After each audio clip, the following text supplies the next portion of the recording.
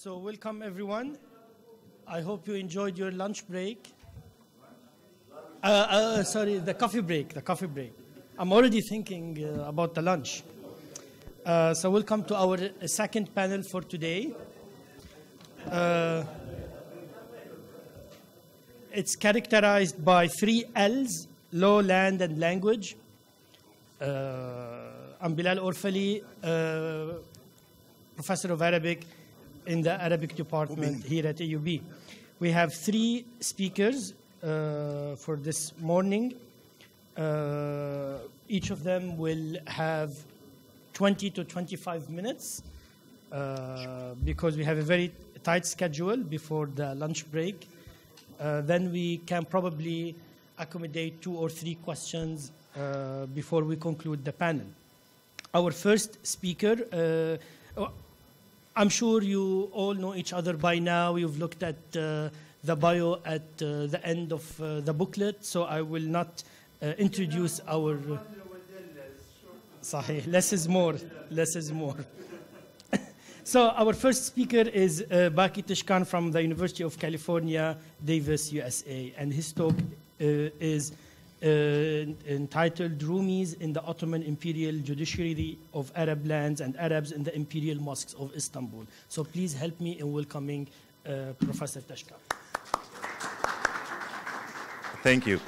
I would like to start by thanking the organizers of the conference, especially my colleague Ali and Professor Abu Hussein and Mr. Nazi, who was so helpful with everything, for organizing, inviting me. Thank you. This morning, the focus of my presentation will be a prosopographical study of the Ottoman chief judges of Aleppo and Cairo during the roughly 100-year period from 1550 to 1655.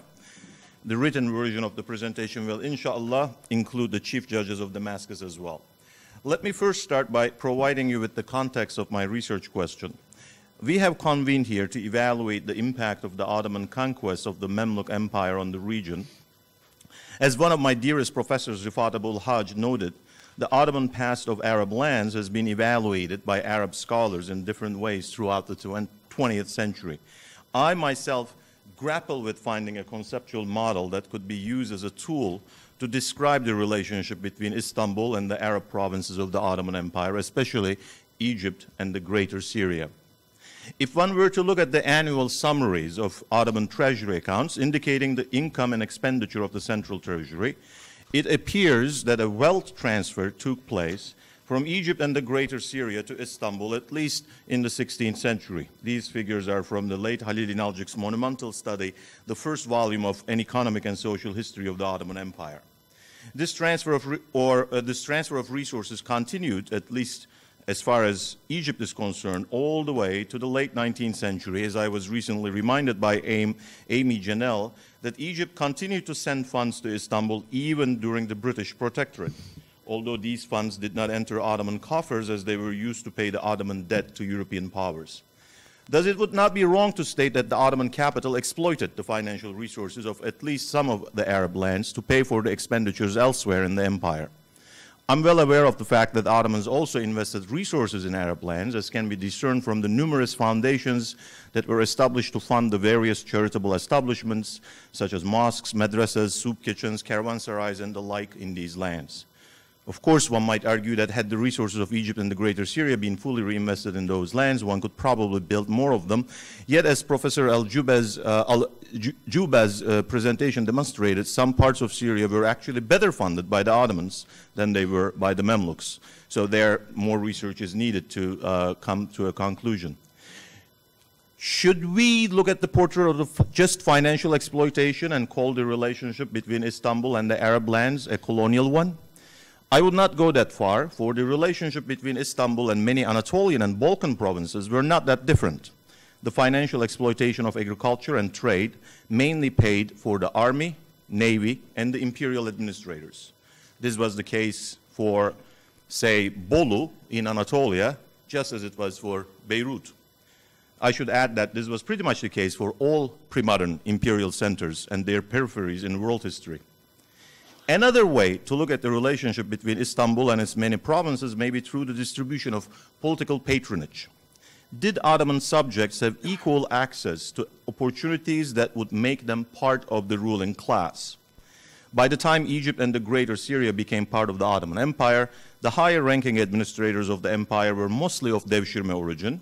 That is, they were drawn from among the Christian subjects, mostly in the Balkans, some of whom were handpicked by imperial administrators to join the army or the administrative hierarchy and converted to Islam. Thus, a Muslim city dweller in Bolu and another one in Beirut were equally excluded from opportunities to join the upper ranks of the Ottoman administration. While the Devshirme monopoly in the upper ranks of the imperial administration started breaking down in the late 16th century and eventually disappeared completely by the 18th century, which led to the entry of commoners into the ruling class that I very much emphasized in my earlier work, for the purposes of this paper, which is meant to tackle the transition from the Mamluks to the Ottomans, I would like to continue working with the assumption of a Devshirme monopoly, as the Ottoman Devshirmes were comparable to the Egyptian and Syrian Mamluks in excluding the Muslim majority from higher positions of power. Otherwise, one could easily argue that the Ottoman rule turned out to be beneficial to the development of Arab political leaders, as many of them came to rule the Greater Syria as local governors in the 18th century, and in some localities like parts of modern Lebanon, even earlier.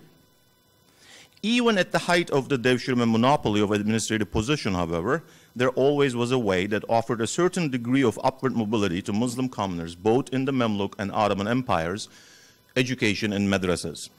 Theoretically speaking, one could study hard and become a professor of law or a judge and thus join the ruling class in its low to mid ranks. Some of these judges could eventually attain high rank and have access to empire-wide power networks.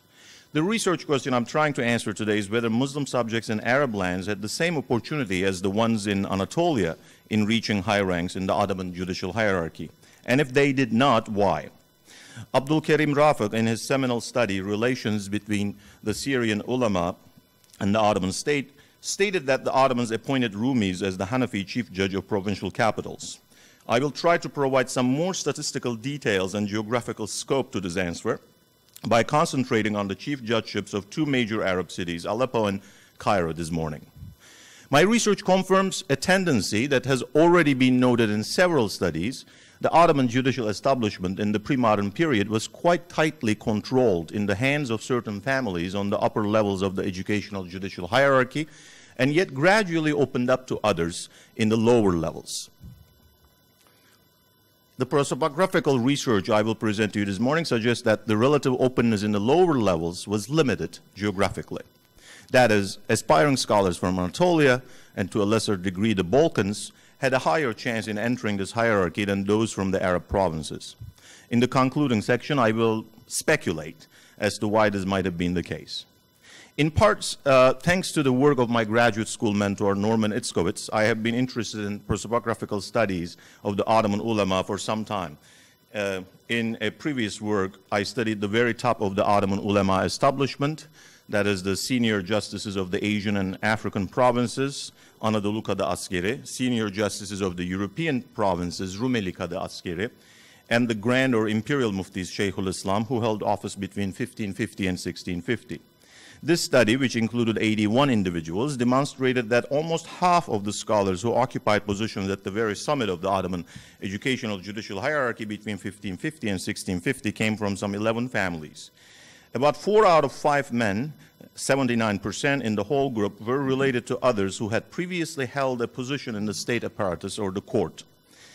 A small group of 21% were upstarts, lucky enough to obtain the protection and support of a powerful patron. Using this data, I argued that it is possible to see the Ottoman Mevalid, that is the higher-ranking judges of the Ottoman Empire, as a sort of aristocracy, and suggested that we might call them what the term Mevalis implies, the lords of the law. My results were very much in line with those of Madeline Zilfi, who studied the Ottoman ulama of the 18th century and emphasized the concentration of the higher positions in the hands of a limited number of families. This relative monopoly on top positions is not difficult to explain. At least from the early years of the reign of Suleiman on, all of the professors in the major colleges of law in Anatolia and the Balkans, as well as the judges, were appointed by the imperial center. There was a hierarchical order among the colleges, and here, in the interest of time, I'm going to go a little bit faster So if you start teaching at a college of 20, excuse me? Oh, all right. Okay. I'm sorry. All right. So a student who didn't have any backing would have to start at a college of 20, 20 meaning the mudarris teaching there receives 20 akças a day. So then he would go study with a different mudarris at a college of 25, college of 30, 40, 50, 60 eventually. And then he would wait for a mulazamet, sort of a license to teach. And that was actually more difficult to secure than sort of being a student of somebody, because you had to know somebody really powerful, high up. Only the very top guys were able to issue mulazamets. And that was the way in which sort of who can enter was filtered. Once the mulazamet was secured, then the student would become a professor and then do the same hierarchy as he was a student, first teach at a college of 20, then 25, then 30, then 40, etc., etc. An alternative could be becoming a judge at a small town while you are teaching at a college of 20 or 25. You could skip anymore and then become a judge, but then you would remain a small town judge. If you want to have a big judgeship, you really had to go all the way up, teach at the Dahil colleges, and then get a judgeship, which would give you access to the appointments in the highest paying judgeships, which started with Aleppo, Damascus, Cairo, Bursa, Edirne, and Istanbul. Mecca and Medina were added to this list too. And then people who served in Istanbul would become the Asian senior justice, and then European senior justice, and then some of them would become Shaykhul Islam. So this was the hierarchy. On the lower levels, though, the upper levels were controlled and tight, but Denise Klein in einer MA-Thesis in Germany, die Osmanischen Ulema des 17. Jahrhunderts, eine geschlossene Gesellschaft, in this study, she shows that the lower levels were actually more open, so more newcomers could come from the lower levels. She used Ushakizade's Zeyl Shaqaiq as her source. I wondered whether the chief judgeships of Aleppo and Cairo would be sufficiently lower than the positions of the Grand Mufti and the senior justices of the Asian and European provinces, so that one could observe a relatively higher representation of newcomers among them, who might perhaps include some local Arabs. It turns out that this is not quite the case, but the figures are still interesting as they provide some further details to our knowledge. Although there were 150 altogether there were 150 individuals who were appointed to these two posts, Aleppo and Cairo, between 1550 and 1655. I chose this period for the existence of continuous and reliable data in the biographical dictionaries of Atayi and Sheikhi, and my intention to reach a round number of appointees, 150. Some of these individuals served in both judgeships, some of them served more than once. Confirming some of the earlier findings, I observed that some families were very heavily represented. So, for instance, there were 6 different Bostanzades among these 150 individuals, 3 Karaçelebizades, 3 Uşakizades. So there are certain families that come up often. A total of 101 appointees were related to other members of the Ottoman educational judicial establishment. 15 others were connected with other types of Ottoman officials. So out of 116 out of the 150 appointees, which would make 77%, had an advantage to their peers that helped them to move faster and reach a high-ranking judgeship like the ones of Aleppo and Cairo. If we compare this figure with the earlier one, we can observe that the monopoly of the privileged members of the ulama is still quite clear in the chief judgeships of Aleppo and Egypt, which are actually 4 or 5 steps below the position of a senior justice, that is a Qadi Asker. The positions of the Ottoman chief judges of Aleppo and Cairo are only a tiny bit more open to upstarts than those of the Qadi Askers and the Grand Mufti, 23% as opposed to 21%. If one were to conduct this study in a later period, one would probably find a larger degree of openness, as most of the commoners I identified among the Ottoman chief judges of Aleppo and Egypt were appointed in the second half of the period I studied. Now I would like to add a couple of dimensions to this general portrait of the Ottoman ulama, not really to revise it, but rather to supplement it with some further details which actually support the argument for the relative hegemony on the upper levels and the relative openness in the lower levels. These details will also introduce another element to the larger portrait, the geographical hegemony of Anatolia and the Balkans as the birthplace of the Ottoman ulama in the higher ranks. There were altogether 34 chief judges of Aleppo and Cairo in the period 1550 to 1655 who did not have any relation to the members of the Ottoman educational judicial hierarchy or the Ottoman state apparatus. 2 of them were from the Eyüp district of Istanbul, 15 from Anatolia, including Kurdistan, and 9 from the Balkans, accounting for 26 out of the 34 appointees, that is 76%. 6 appointees were immigrants from farther east, such as Nahchivan, Qarabağ, and Shirvan. The number of upstart appointees who were born in the Arab lands of the Ottoman Empire was only 2, one from Aleppo and the other from Syriacus near Cairo. This is not an isolated phenomenon that is only observable at the top of the Ottoman educational judicial hierarchy, though.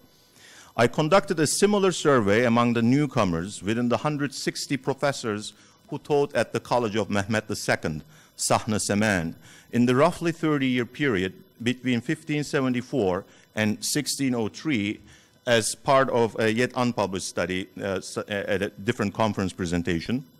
Almost half of the professors who held an appointment at the Sahne Semen during these 30 years did not have any relatives who could help them in an Ottoman ulama career, 78 to be exact, which clearly shows that newcomers did have an almost fair chance to compete with their more advantaged peers to secure an appointment at this prestigious College of Law in Istanbul. Here, I must emphasize the significance of an appointment at the College of Mehmet II for one's future career.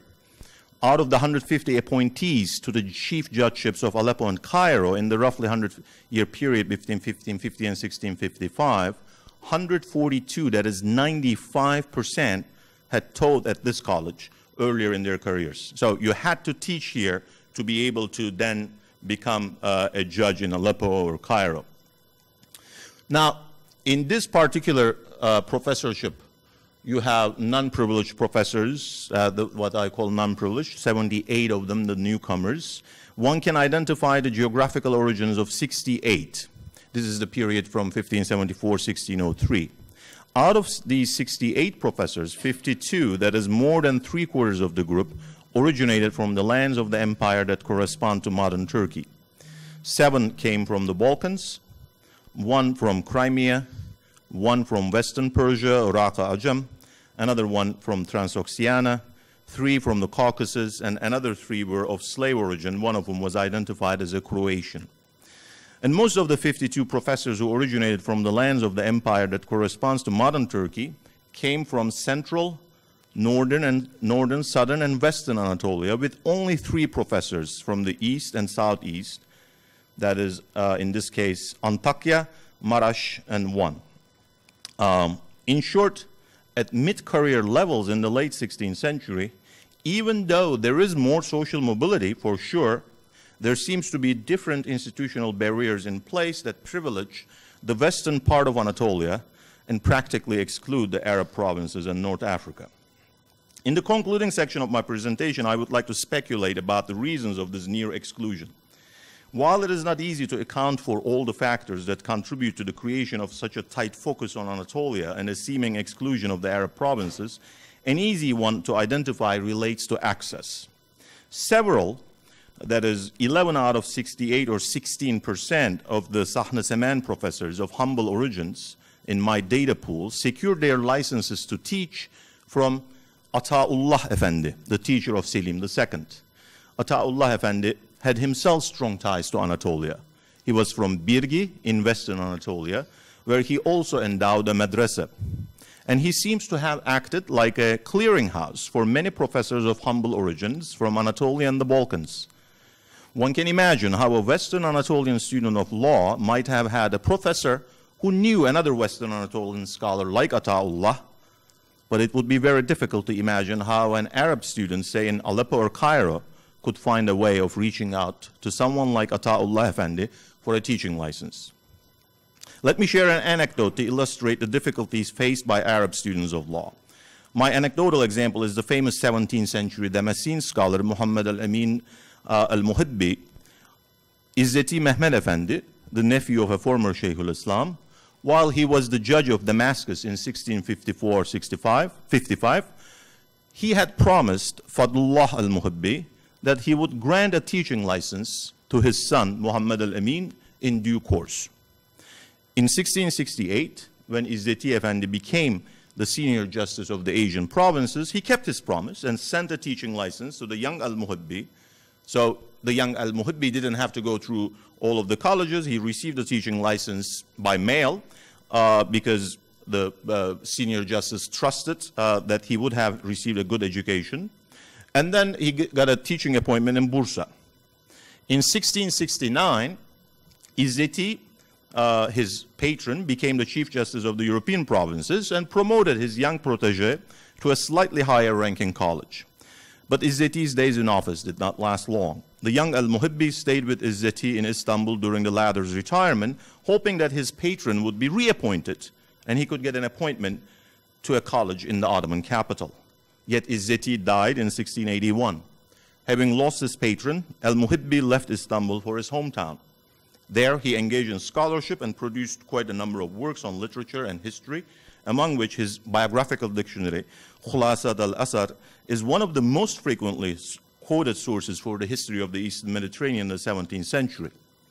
Thus, even if one were lucky enough to get to know a member of the Ottoman educational judicial hierarchy in the Arab provinces, once that member lost his position, there was no one to fall back onto, whereas someone who went through the colleges in Istanbul as a student would have his peers and other professors to seek help from.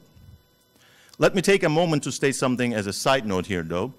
I'm actually very glad that al-Muhibbi did not do well in Istanbul, because had he done well, he would be too busy with the politics of appointments to write any of his works. The biographies of most Ottoman professors and judges in the central lands of the empire read like a register of official appointments, whereas the biographies of Arab scholars in Arabic biographical dictionaries of the Greater Syria, they're actually full of written works, some of which, like al-Muhibbi's, became key works for centuries to come. Other than this practical question of access, there was a larger issue affecting Arab students that relates to the politics of Ottoman law, I think. The Ottoman lands had not always been unwelcoming towards scholars from different parts of the Islamic world. A well-known Syrian scholar of Hadith and Qira'ah, Ibn al-Jazari, was most welcome in Bursa during the reign of Bayezid I, and even joined the Sultan in some of his military expeditions, including the Battle of Ankara, after which he was taken to Central Asia by Timur. Bayezid's grandson, Murad II, consulted all the 4 chief judges of Cairo, representing the 4 schools of Sunni law, before he attacked the Karaman Principality in Anatolia in order to legitimize his war against another Muslim polity. Murad II also welcomed Mullah Gurani, who had immigrated from Cairo, and appointed him to mentor his son Prince Mehmet, the future conqueror of Constantinople. And there are other examples. I will not dwell on every one of them, but what is important to note is that this trend changes. As the Ottoman scholarly establishment grew and the Ottomans came to see themselves as the political leaders of the Islamic world, their patronage became more restricted. So, for instance, we have Muslahiddin Lari, who had been the tutor of the Mughal Emperor Humayun. He arrives in the late 1550s in Istanbul. He has a letter of introduction from the Ottoman chief judge of Mecca.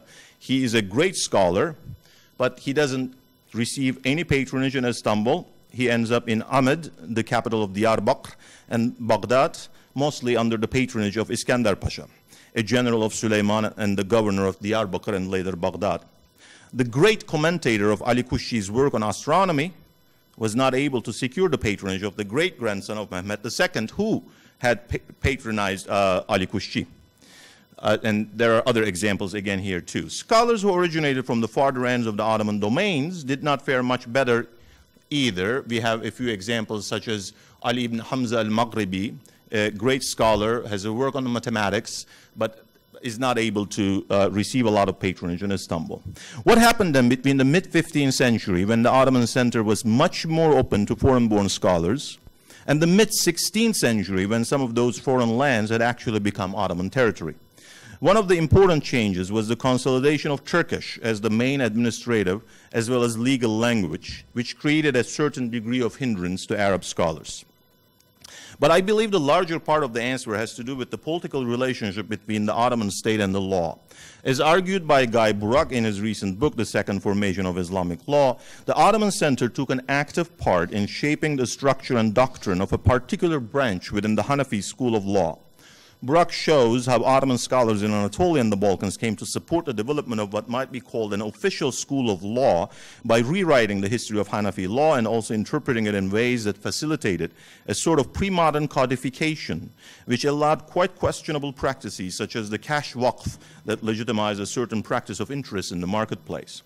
Burak also demonstrates how Hanafi scholars in the Arab lands of the empire opposed some of these developments, such as the appointment of official muftis to provinces.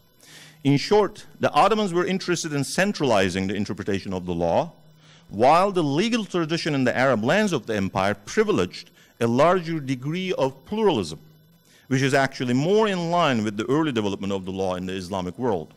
A very fitting example to the point I'm making is provided by Abdul Karim Rafaq. The Ottoman feudal system was based on the idea that peasants had to stay where they were born. A fief holder, that is a timarli sipahi or timaryot, had the right to bring back peasants who moved elsewhere back to their original villages. So here we see Professor Rafaq quotes, this is him, he basically explains how there were a lot of timar holders who would go bring peasants back to their original villages by sultanic orders, and the judges had to approve this. But the local ulama, they contended that a Muslim is free to live wherever he desires.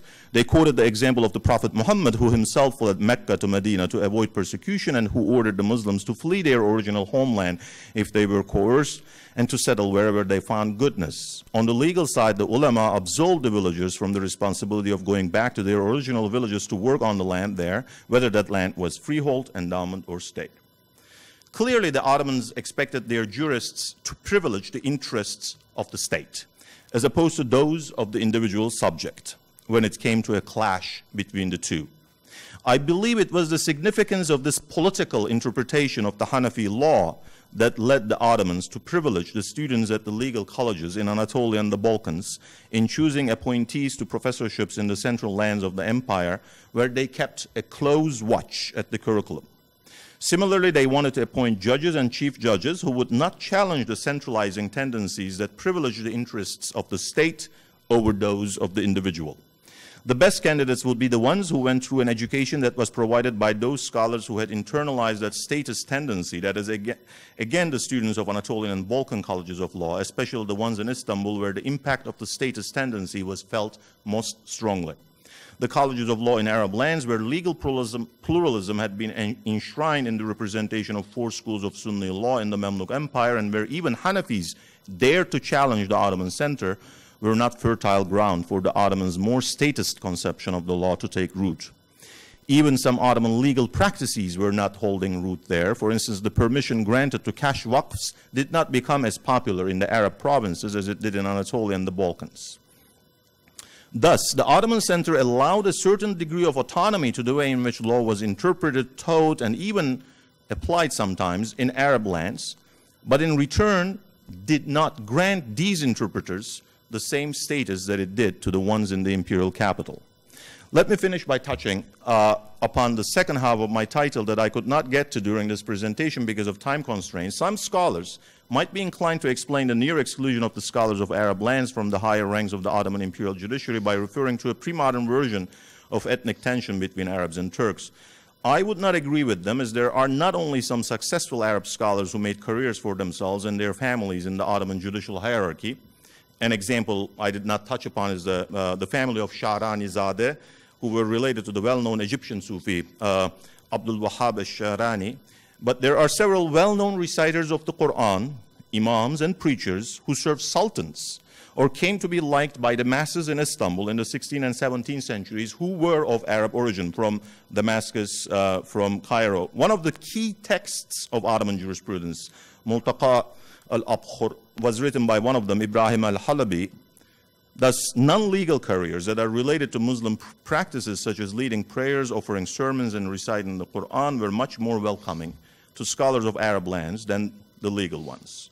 Another crucial point to note here is that the Turkish-speaking Ottoman jurists were not even called Turks, but referred to as Rumis in Arabic sources, which emphasize not the ethnic, but the geographical, and arguably the imperial Roman character of the Ottoman administrator and judges and the law they represented.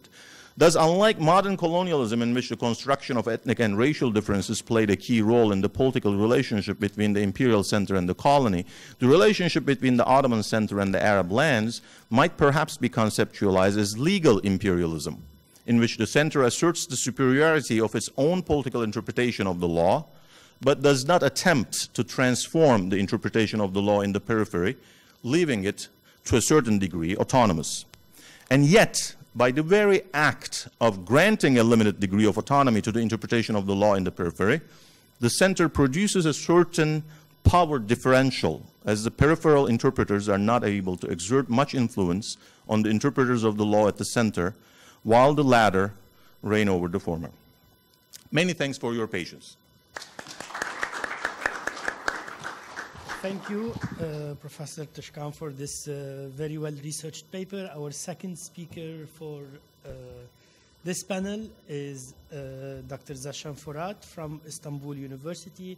Her title is Egyptian Ulama in Istanbul After the Conquest of Egypt. Please join me in welcoming Dr. Forat.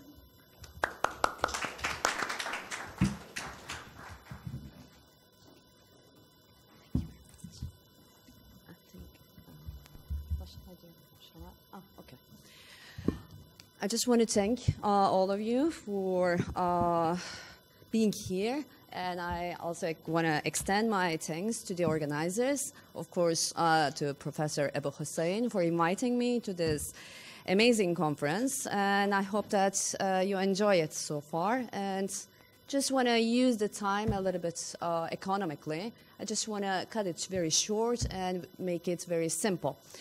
My topic is about the scholars in exile in Istanbul.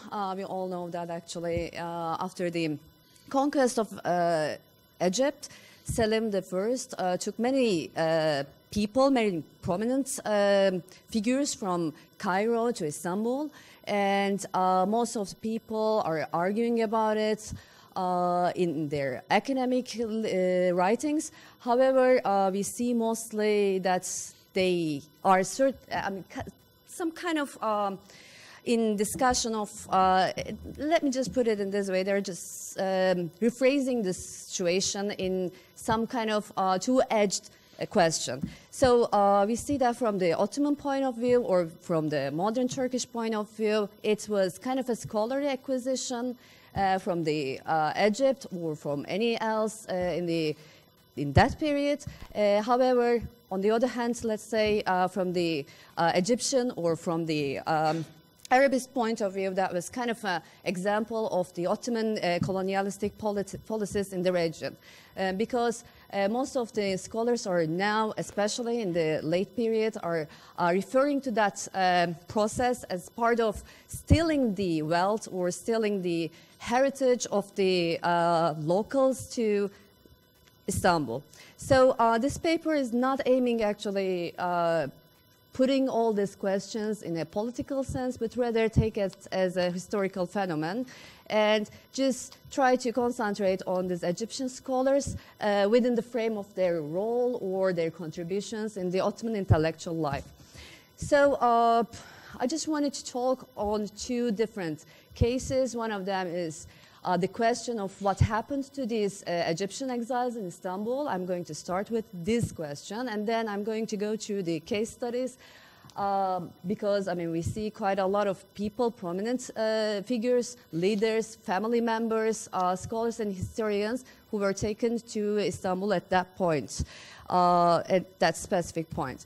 So When you talk to any historian of science, of course, they're going to list you a long list of the transfer of knowledge. They're going to tell you the political encounters, they're going to tell you the social interactions between the cultures are the main reasons for the transfer of knowledge. And then we see that at that point, that specific period, actually the wars were among these main reasons how the transfer of knowledge taken place in Ottoman world and let's say in the Ottoman world. Similar cases can be seen starting from the Alexander the Great. As we all know, he went to the east and took many goods from the east, and then it somehow helped to generate the Hellenistic culture. However, in the late period, for example, in 15th century, we see that similar actions were taken by other conquerors, like Professor Tezcan, for example, just mentioned a couple of scholars who were taken to Samarkand with Timur, for example. They were regarded as one of the sources for kind of a change, for kind of a development in their own cultural heritage, maybe. But in Selim's practice, it was a little bit similar, and it was also a little bit different because we see that the same thing, same practice happened in Tabriz before the conquest of Egypt. In Tabriz, certainly the Ottomans faced with many developments, especially in the arts, and that they took several people, artisans, and certainly ulema with them to Istanbul, and that became somehow a part of, they explain somehow the development of the Ottoman Turkish arts, especially in the field of miniature. So, but we see also in this period, especially in this specific case, Selim I, for example, took some ulema, among them Kadızade Zahiruddin Erdebile, who will be involved in Ahmet Pasha's case in Egypt later on, and he's going to be a very, not important, but he's going to be a very famous figure in this revolt. But how was the Egyptian case? That is certainly our question. And we know that Selim I, after settled down all the situation in Cairo, we know that actually the conflicts and the violent clashes between between the locals and the Ottomans were just continuously affecting the people. And after the all settlement just established, or the Cairo was settled, Selim I commenced on certainly implementing his policies, especially in administrative point of view.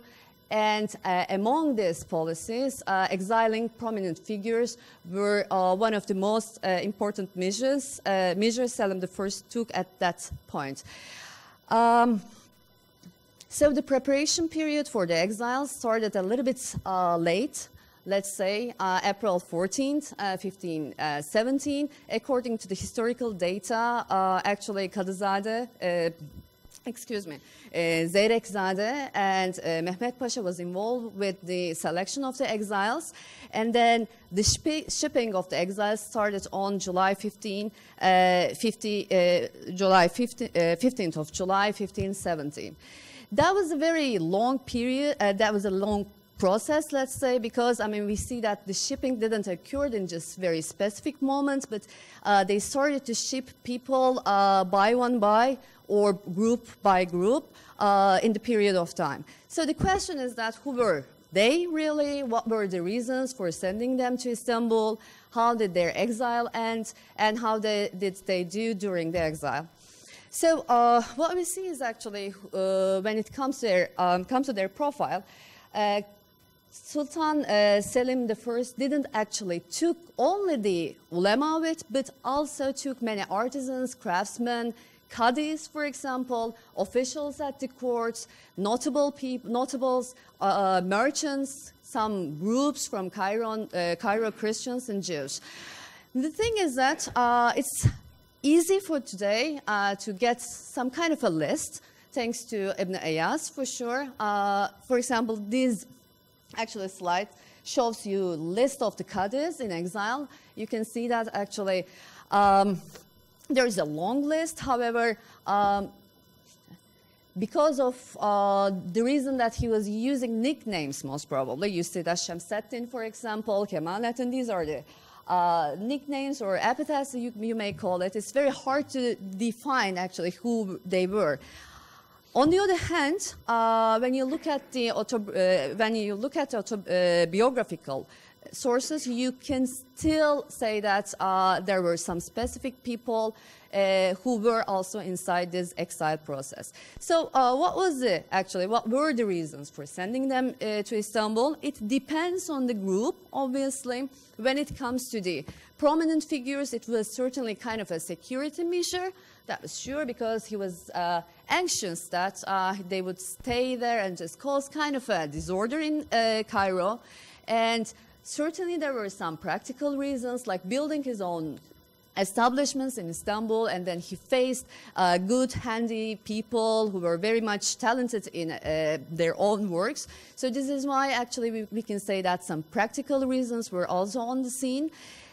Ibn Iyas strangely says that the Ottoman settlement policy was actually one of the reasons. We know that Ottomans were just they had their own policy for settlements. They were just relocating people. For example, when they went to the Balkans, they took several groups from Anatolia to settle them there, and then they also moved some local people to Istanbul or to some places around Anatolia.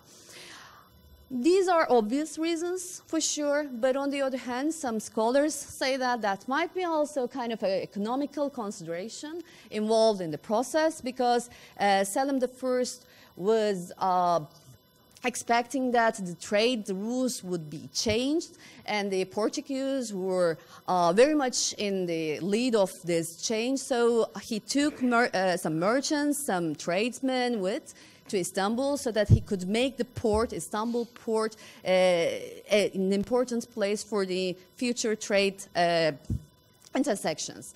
And of course, scholarly ambitions were also involved. Selim I wanted to have some ulama so that the discourse in the academic discourse or scholarly discourse in the Ottoman cultural zone would just be developed in this regard. So how did their exile end? I think this is the most important question.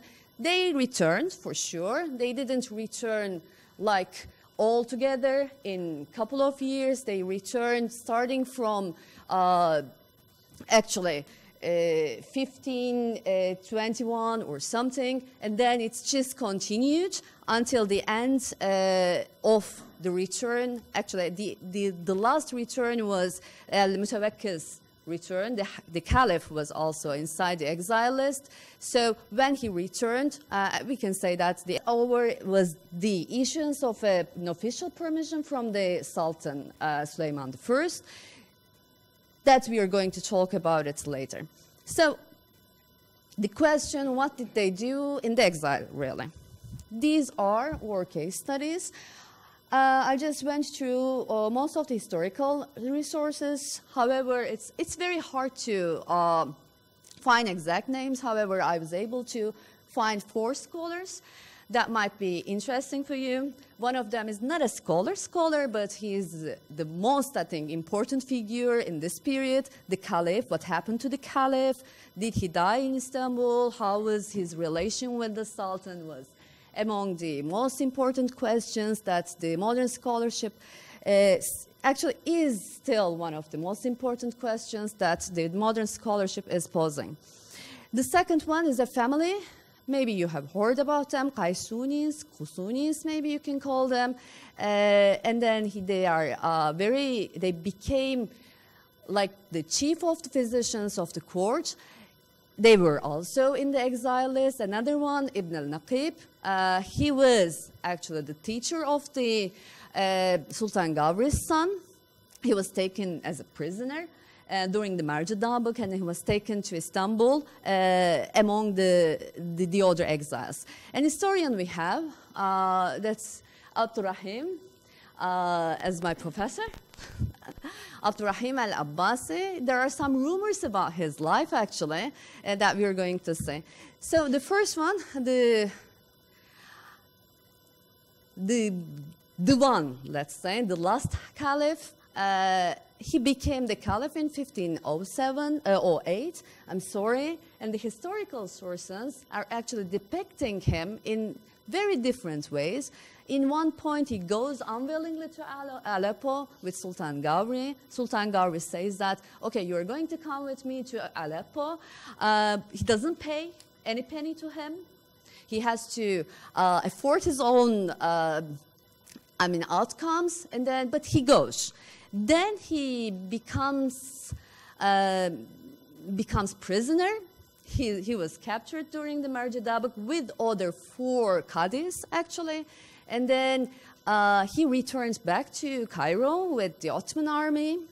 And then he turns out to be a mediator between the locals and the Sultan. And then it's certainly while he was enjoying basically the wealth of the people in Cairo, he became somehow more important in the eyes of the Sultan. But then something happened. Their relationship got a little bit bad. And then he turned out to become one of these exiles in Istanbul. So the Sultan took him to Istanbul. The same thing happens. The history goes in the same direction. In the beginning, he becomes very important in the eyes of the Ottoman scholars, maybe. But then he starts enjoying the taste of this life. And he ends up in the prison, Yedikule Zindanları, which is pretty famous. But it's very interesting because Ibn Iyas talks about the Yedikule Zindanları, 7 tower dungeons, as a place which is in 8 days in that distance. So it can't be possible. So we should be a little bit, we should be very much careful about reading this text. However, we know that according to the historical data from the Ottoman side, we also know that he was in the dungeons for some times until Sultan Süleyman rescued him, not rescuing, but granting him his permission to come back to the court, and then he returns back to Cairo at a certain point of time. So what he did in Istanbul, it's a question, certainly it's an open question. What we know is that he certainly enjoyed his life. The strange thing is that in Ottoman historical data, we don't know the details of his life. But we know from the Arabic resources that he got involved kind of a conflict with his cousins. The cousins were also with him in Istanbul, Abu Bakr and Ahmed, and they certainly had some kind of an idea that they should be the ones following the caliph. And they were complaining constantly. They were filing constantly complaints to the Sultan and the viziers about the situation. They were very much discomfort about the situation, that they were not paid well, and the caliph was taking their share also. So when it's just ended to the lifestyle of the caliph in Istanbul, certainly what happened is that he was just disregarded, granted, let's say. So the other occasion Ibn Iyas was mentioning is that prominent figures were about to escape back to their town, back to Cairo. So Caliph's possible escape would just steer the interest of the Sultan. So he kept him in the dungeons for several years. Not 1 or 2, I think it was like 5 years that he stayed in the dungeons and that he continued to enjoy his life there. Then he was released by the order of Suleiman I. This is interesting. He was granted 60 dirham per diem. The dirham in this point of time, I think it was like 12 akça. So it was not a small amount of money, actually. And then he was paid for his residence. He was paid for his other tastes, let's say. And then he returned back to Egypt in 1524.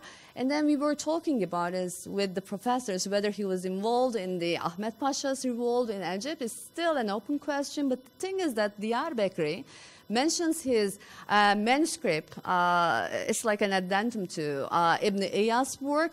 He mentions that he returned in the he returned during the January of 1524, but he mentions on another occasion that actually Ahmed Pasha was blessed by a caliph. Sorry, the other way around. I mean, in the beginning, the Arbakri mentions that he was blessed, Ahmed Pasha was blessed by the caliph, so the caliph should be there. But on the other hand, on another occasion, he says that he returns on the beginning of December. So it's not possible that he was in Istanbul, he was sending his blessings to the Ahmed Pasha, and then something happened. It's not that much possible. So most probably there was another kind of a caliph named maybe as caliph or not, we don't know. But he was not that much certain.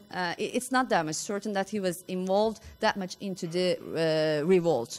So he dies in 1543.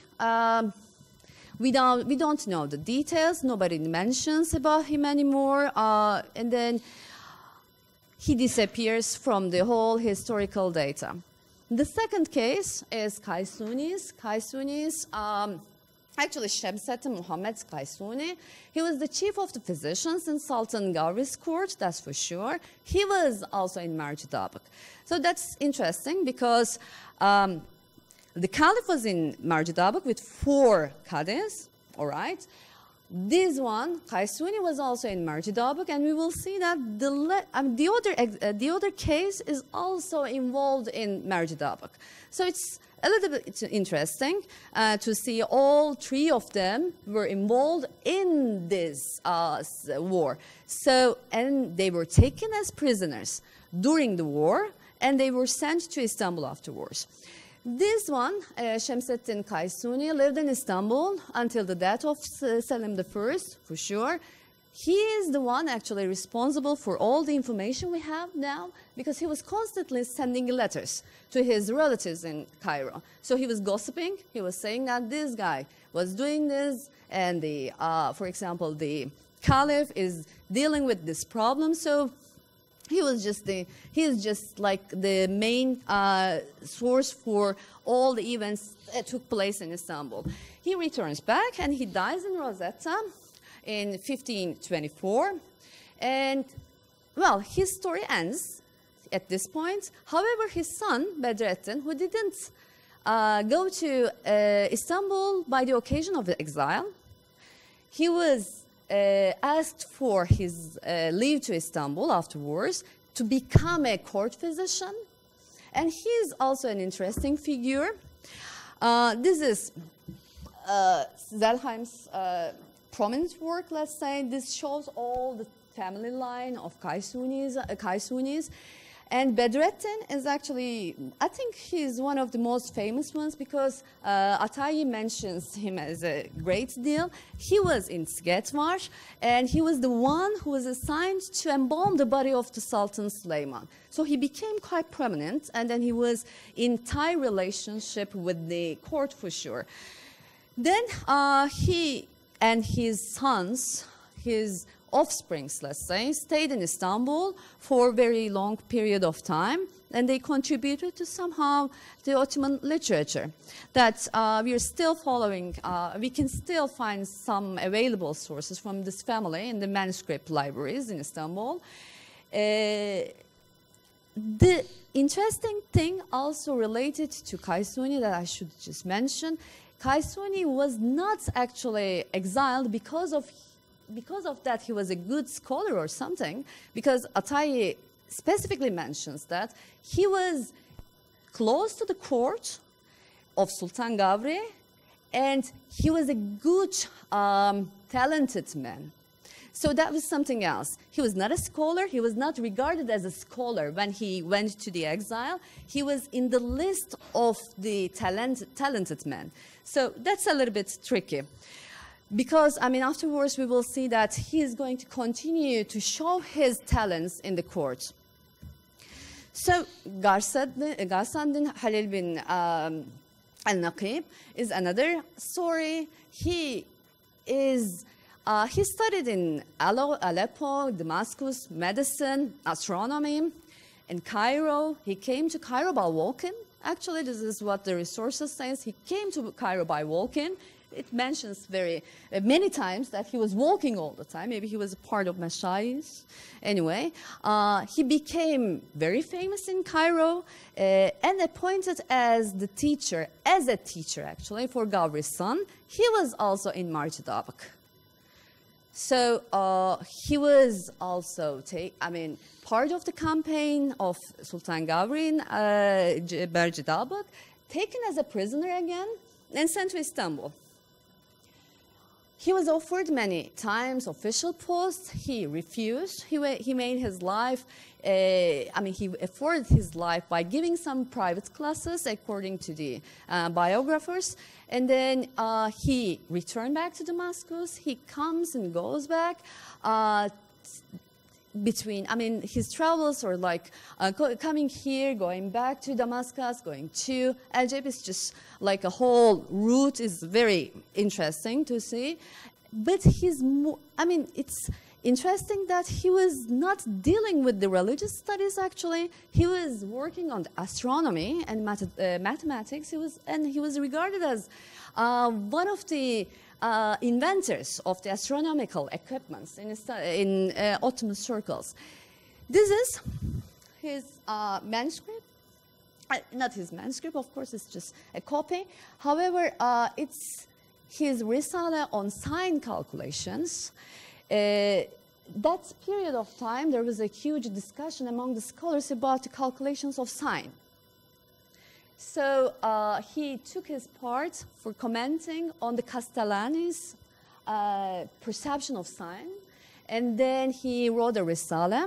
It's available in the Suleymaniye library, and he goes with. I'm just finishing. He goes with these calculations in another work. You can also see that here. This is the first page.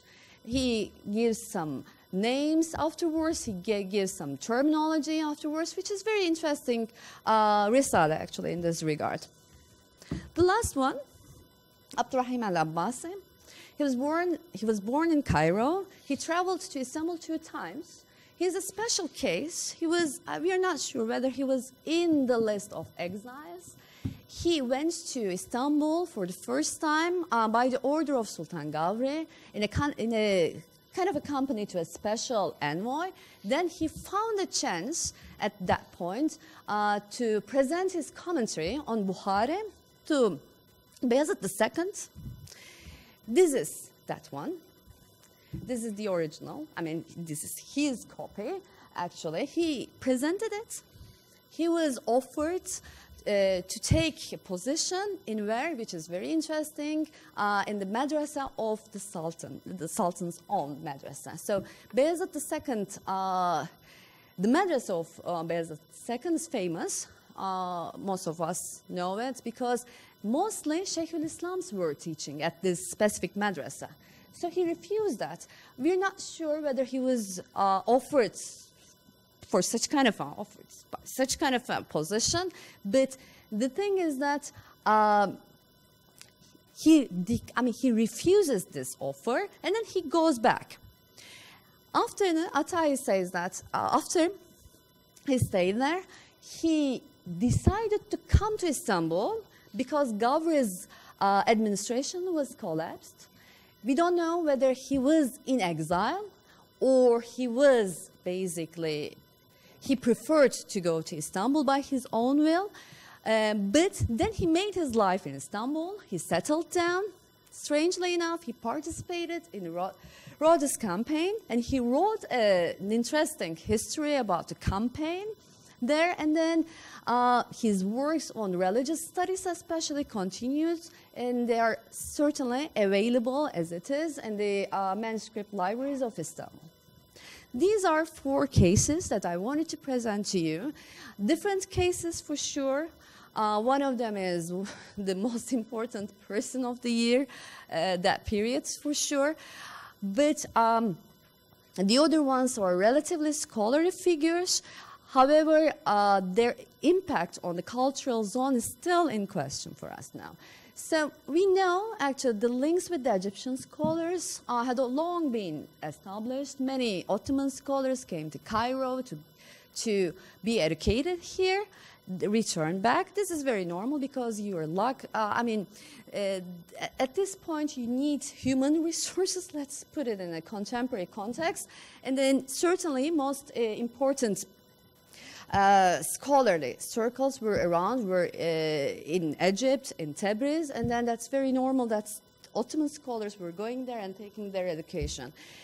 However, we see that during this campaign, there is one special character actually in the city of Cairo, Gulshani, Ibrahim Gulshani, who is a sheikh, Halveti sheikh. He was located in Cairo at that period, and Selim visited him. He paid a visit to him. He didn't ask him to go to Istanbul.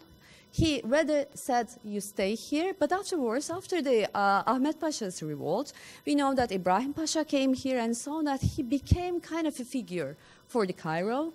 And then he was a little bit anxious about his doings here. So what happened that he took him with, he didn't take him with, but he asked the Sultan to send him an order to go to Istanbul and present himself in front of the Sultan and just tell us about the real story, what happened to what he's doing in Cairo. This is another story. So he led people to stay in Egypt. He didn't take all of ulama or something. Then scholars, we see that among the lists, scholars are just very limited in numbers. Most of them, as I told you before, most of them were the prominent figures, were the political figures. So it's very hard to make a generalization, whether he took them specifically for that reason. And then we have to maybe pose the question, there is certainly a change in the academic discourse in Ottomans at that period. We see that actually in the juridical discussions, there are so many radical points.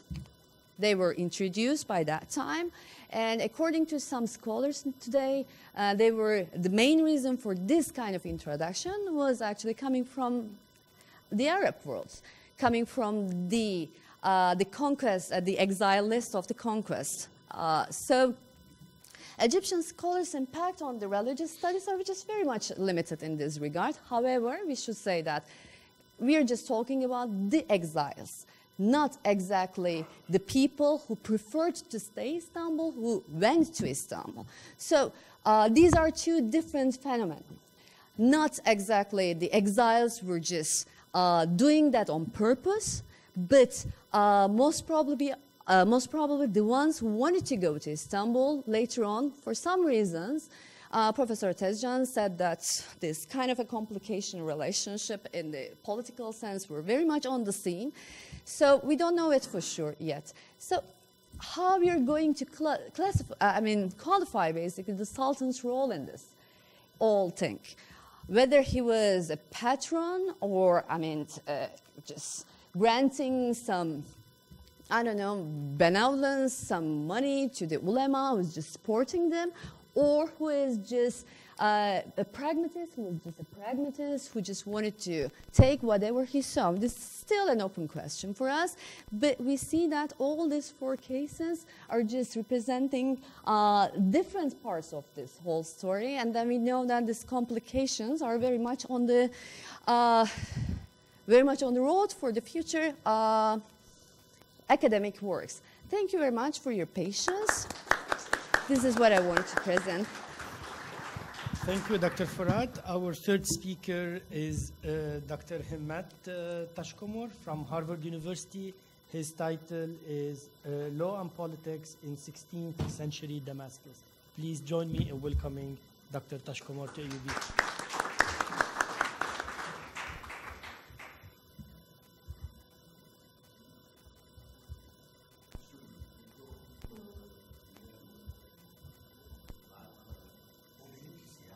Oh, pardon.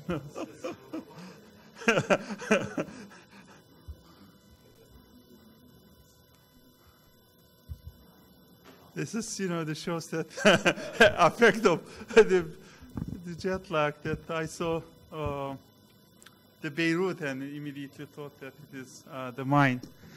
Thank you very much, Professor Orfalı, for the kind introduction. And actually, I slightly changed my the title, which is different from the one in the program, that is Law and Lawmaking in the 16th Century Ottoman Bilad-i Sham. The law and the lawmaking in the 16th century Ottoman the Bilad-i Sham. This apparatus is very limiting for me, and I'm not used to giving the speeches in sitting, but I will try my the best. I can't, can I, otherwise I will be in terrible. I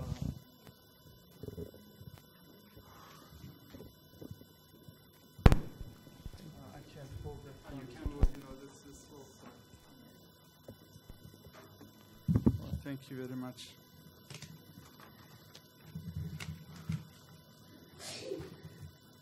Well, then I will deal with PowerPoint after the end of, or you may later on. Thank you very much, and I would like to also start by thanking organizers of the conference, particularly to Professor Abu Hussein and Mehmet Ali Neyzi, who kindly invited me to attend the conference and facilitated its realization. As many years, I also, I think, accumulated great depth to the many professors who works on the Ottoman history with a focus on the Arab provinces, such as the Neli Hanna, the Professor Abu Hussein, Abdul Karim Rafik, whom I owe the great deal.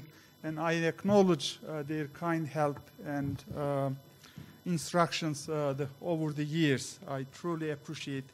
And also remember Halil Sahillioğlu from Istanbul.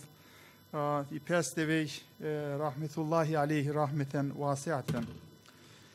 The issue that I will be speaking about, law and lawmaking, it is particularly issue of the formation of the Ottoman Kanunname, or how Ottomans codified the laws, starting from the early the first quarter of the 16th century.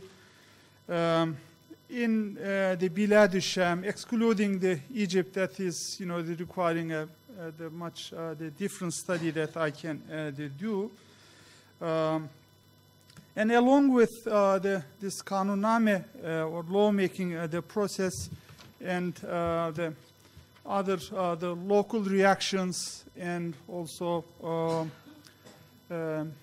Arabization or translations of the Kanunname into the Arabic the language.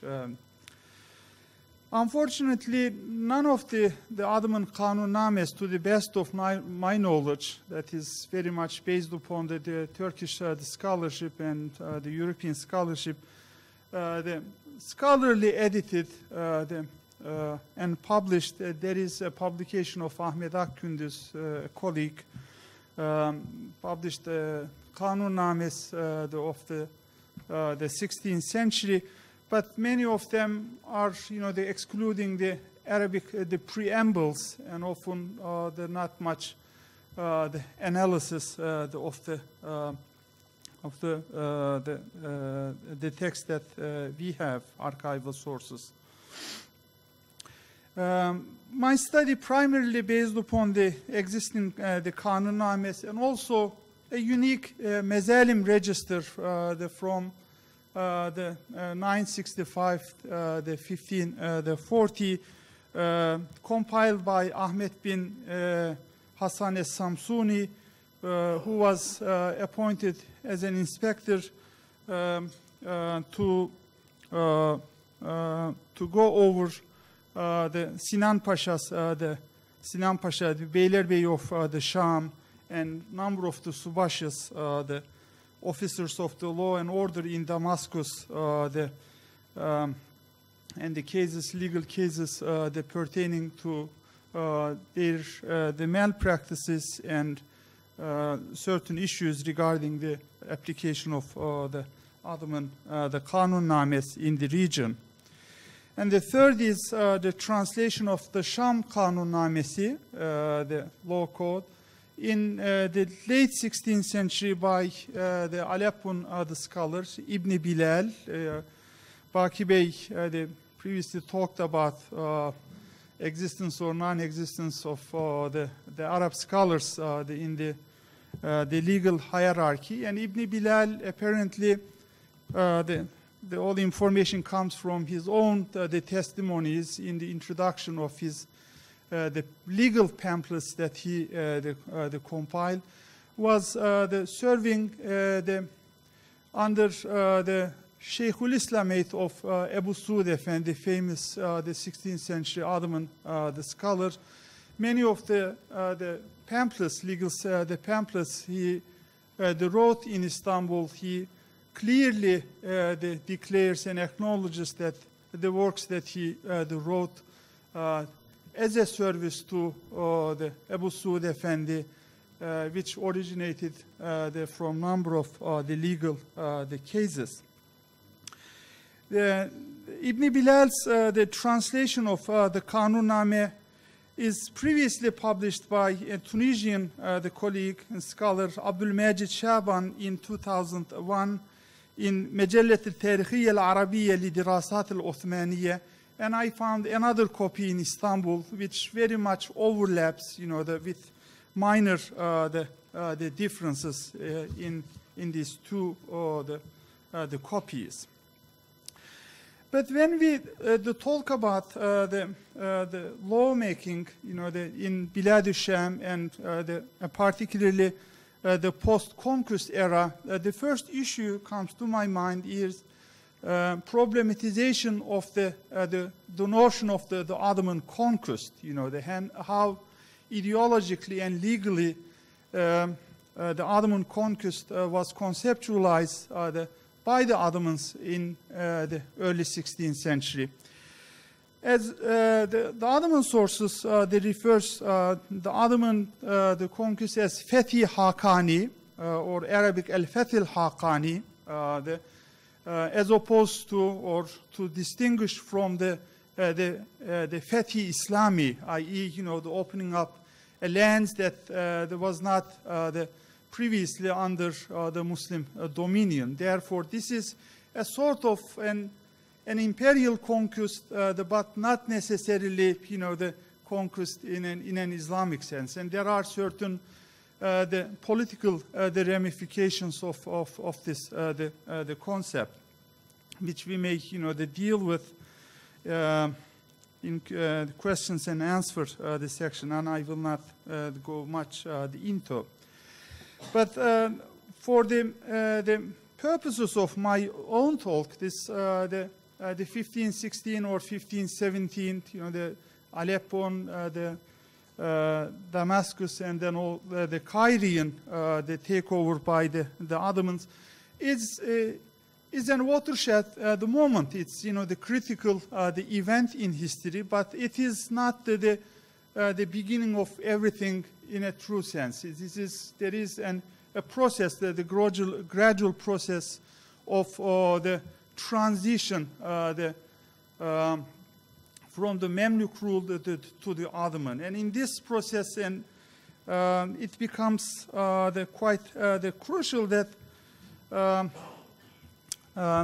what we call this the lawmaking is very much the heavily relies on the existing the legal existing the Mamluk the legal practices. One issue here I would also like to highlight is when we talk about the territories that were incorporated by Ottomans and the Kanunnamehs that were drafted is much larger territories than the existing Bilad al-Sham, i.e., the the areas, the southeastern Anatolia and also southeastern Mediterranean region, which were somehow the vassal, the beylikate or emirates, like the Ramazanoğlu and Dulkadiroğlu, the Feridun Bey, they talked about them yesterday. And these were, and also under somehow the Memluk or the legal the system, which was incorporated into the Ottoman the system.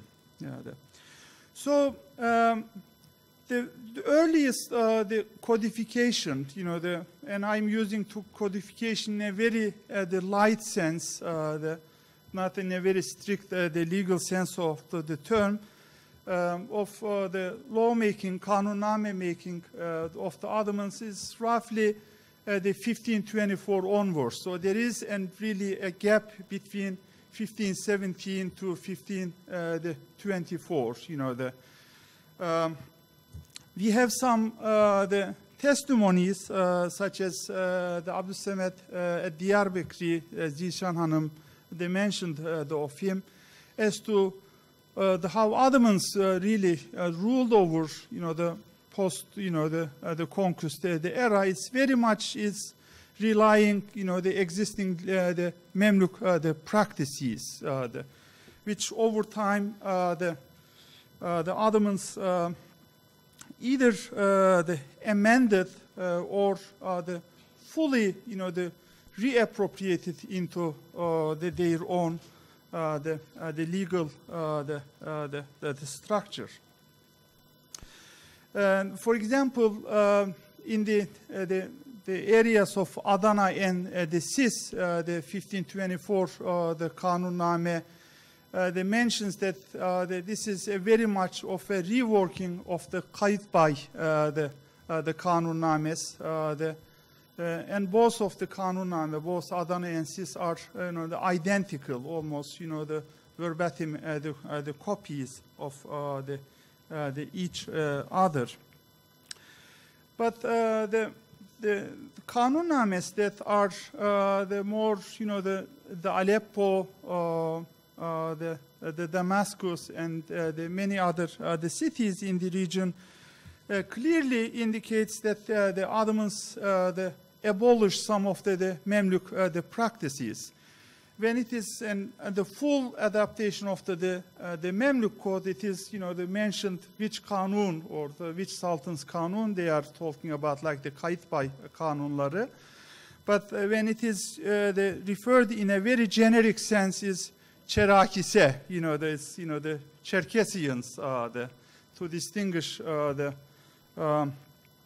their state from the Memluk the state, the two, and referring to abolishment of the certain bid'ats, the Cherakise zamanından bazı bid'atlerin the kaldırılması, refi, I'm sorry, but doesn't really, the clearly, articulates what were those, the bid'ats that, the Ottomans are the abolishing, and I really don't have much clear the answer as to these abolishments.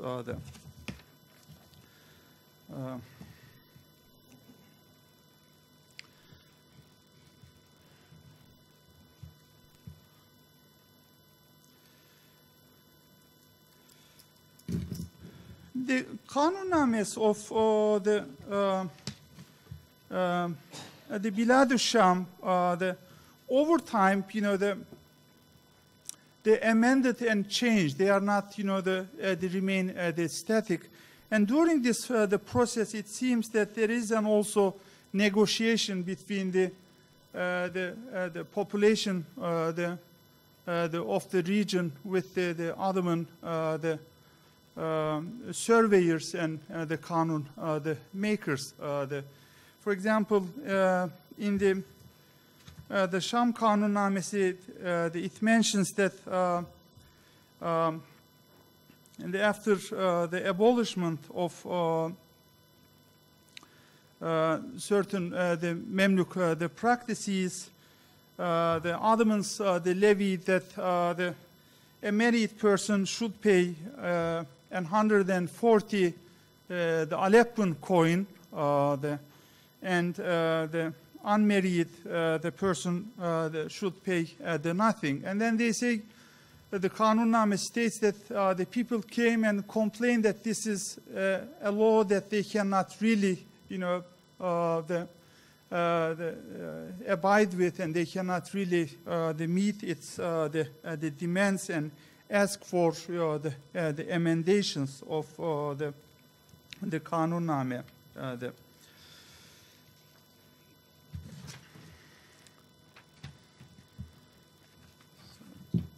One second.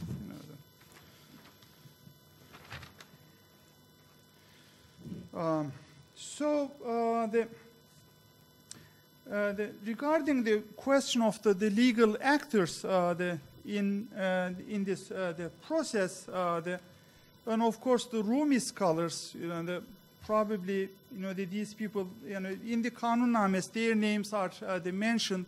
Some of them are Rumis, clearly from Istanbul or the other Anatolian the places, but also looks like that they are very much they worked in collaboration with the local scholars in drafting these the Kanunnames.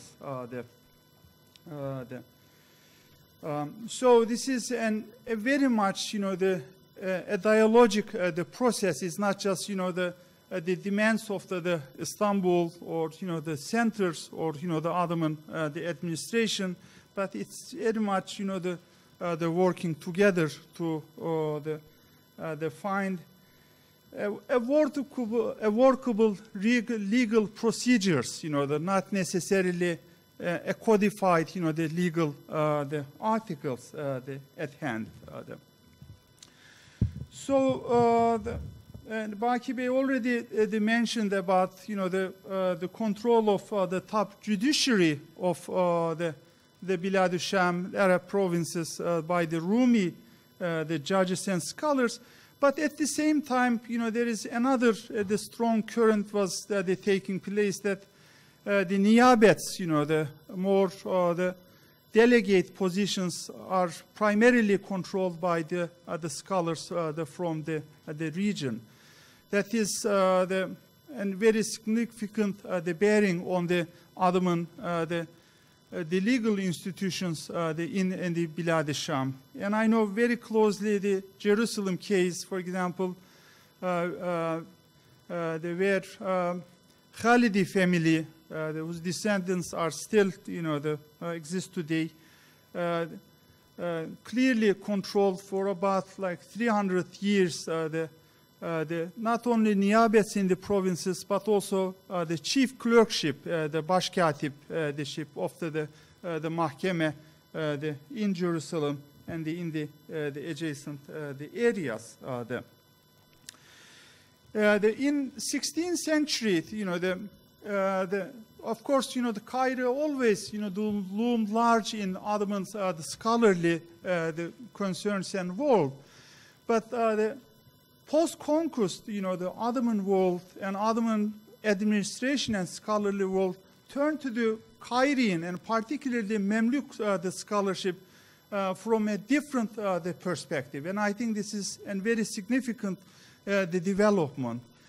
In 15th century, Cairo was very much a center of learning where the students from an Anatolian stock, they traveled to get the education, and many of them also rose to prominent positions like Ekmeleddin Baberti, the Kemalettin ibn Humam, Muhyiddin Kafiyeci, the significant towering Hanefi figures of this period. But their impact in their the place of origin was rather limited. With the exception of Muhyiddin Kafiyeci, for example, I haven't seen any works of Ekmeleddin Baberti, who wrote a major commentary on El-Hidayah, as being copied and read, in Istanbul before the 1520s. This is really a post the conquest the development in the the Hanafi the scholarship. I'm a little bit arguing against also our dear the colleague the Guy Burak, the two in that sense. This turning to the Memluk Hanefi, the scholarship has then also practical aspect too. You know, like the Makrizi, and whose manuscripts and autographs were brought to the Cairo. Not only the Arabic texts were brought to the Cairo, they were also translated into the Ottoman Turkish for the practical the purposes. We do have the translations of the Makrizi's the Khitat, and number of the other the legal texts like the Tarsusi's Tuhfetü Turk Fima Yecib en Yu'mele fil Mulk, a book that argues for the legitimacy of the Turkic Memluk the rulership in Cairo. That is, you know, translated into the Ottoman Turkish, and of course this early, you know, the Memluk, you know, the dynasty, the Turkic the dynasty now they very much applied at the Ottoman case, you know, and their the rulership and its the legitimacy in the region.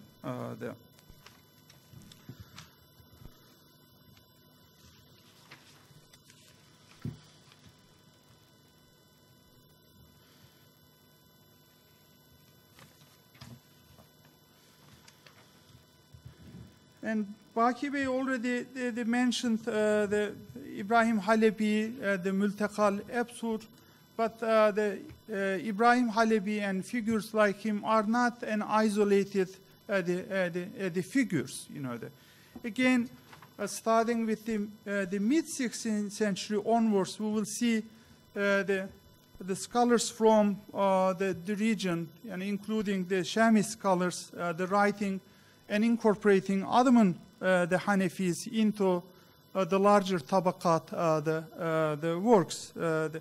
And in this context, I would like to mention the Shamseddin Ahmed ibn Tulun's a major the work Al-Ghuraf Al-Aliyya fi Tarajim Mutaakhir Al-Hanafiyya, a major the tabaqat the work which to this date remains the unpublished as the manuscript.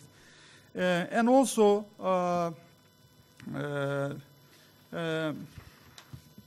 Taqiyuddin al-Tamimi work Tabaqat al-Siniyya fi Tarajim al-Hanafiyya, and also the Shamseddin Ahmed ibn Tulun's Sughru al-Basham fi Qudat al-Dimashq al-Sham, which is very much, you know, narrates a narrative of a smooth transition of the judiciary from the Memluk to the Ottoman, which Professor Abu Hussein mentioned, the Ibn Farfur, the family, and their role in the Damascene, the legal the system.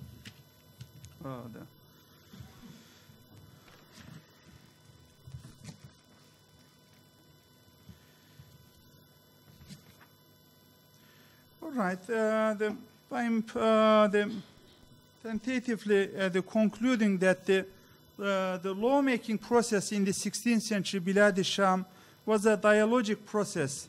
In this dialogic process, the law codes, the Kanunnames of the Arab eyalets, should be treated as legal codes, not in the strict sense of the codification, rather as regulative guidelines and principles whose articles owed great deal to the existing Memluk the law codes.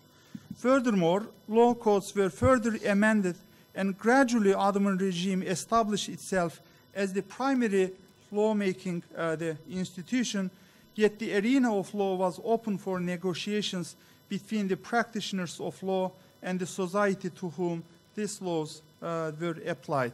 Thank you very much for your kind attention.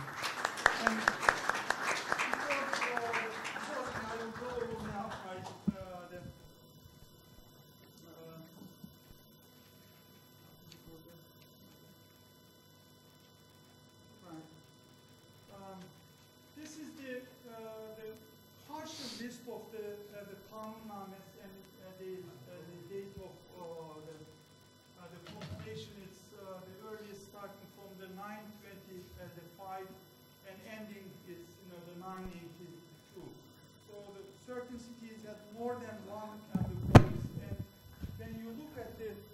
closely, there are, the continuations, but also, the differences between, each the rearticulation. This is the title page of the Register of the Teftiş. It is in Ottoman Turkish. Emri Şerifi Cihan Muta Muktezasınca sabıka Şam Beylerbeyisi olan Emirül Ümera-i Kiram Sinan Paşa'nın ve subaşılarının mekayif ve mezalimi bihasebi şer-i şerif görülüp üzerlerine zahir olan kazaya defteridir. This is an 200 page the register which very much oversees the legal case brought against the malpractices of Sinan Pasha and Subaşı, the law and order the officers from this the time period. This is the one settlement case I typed in Arabic, and I will read. Salaha Ali ibn Khalil min qaryati Danistan تابع قنيرة مع داود بن عبد الله عما ادعاه وهو مبلغ 25 سلطانيا سلطاني إذن the money الذي أخذ منه بغير حق وهو صالح معه على مبلغ إسنا سلطاني وخمس قطع مقبوضة مصالحة صحيحة قاطعة للنزاع ورافعة للخصومة ثم أبرأ كل واحد منهما ذمة الآخر عن جميع الدعاوي والمطالبات عموما وخصوصا جرى ذلك وحرر في سنة 56 و900. The cases that are, the related to the sulh, the settlements, are predominantly recorded in Arabic, are very much, in this the similar. But the cases that related to other the administrative the malpractices were predominantly in Turkish, and I have just one page to show how it looks like. This is part of the page. Thanks again.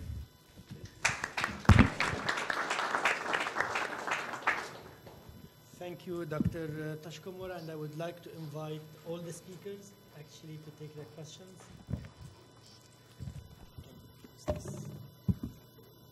And we have roughly half an hour for questions.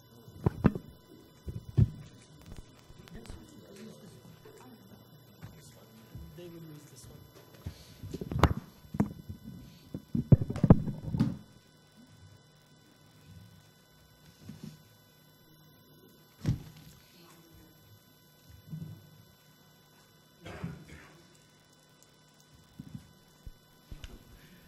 My question or comment is for Baqi. Of course, I found this paper very, very interesting, and it puts things in place.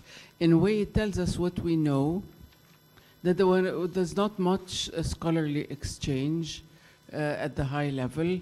But I just wanted to point out, I believe that there is a big difference between scholarly exchanges in Syria and in Egypt. As far as I know, in the period of 300 years of Ottoman presence in Egypt, there was one Qadi Quda who was from here, and that was Ahmad Khafagi. No more, no less. I believe in Syria, the exchange was easy. Of course, proximity is an issue. They're very close. There is maybe a greater circulation of people in general, and certainly a greater circulation of scholars, as we know from Muhibbi, who's, I agree with you, a very precious source. I like him very, very much. But I also want to add, when we think that these are two separate entities intellectually, I should also add the fact that there is another structure in Egypt. And to a certain extent, that structure may have been consolidated by Ottoman authorities, although, as you know, the 16th century is not very well covered, so we don't know that much. But who started Sheikh al-Azhar? Who made Azhar the most prominent madrasa?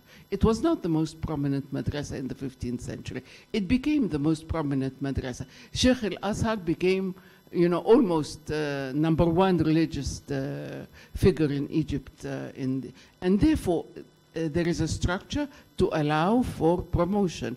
You have to be in the Azhar. This is one point. I have a tiny secondary point to make. I know it's not part of what you said, but it's part of the bigger picture about exchange.